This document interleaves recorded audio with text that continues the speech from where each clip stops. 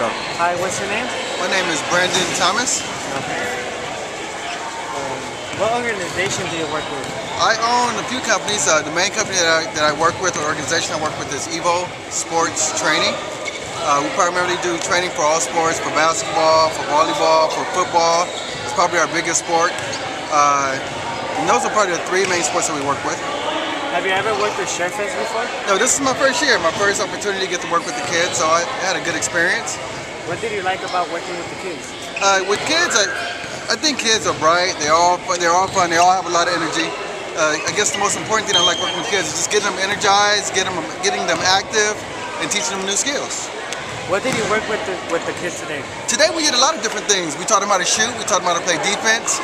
We taught them how to box out.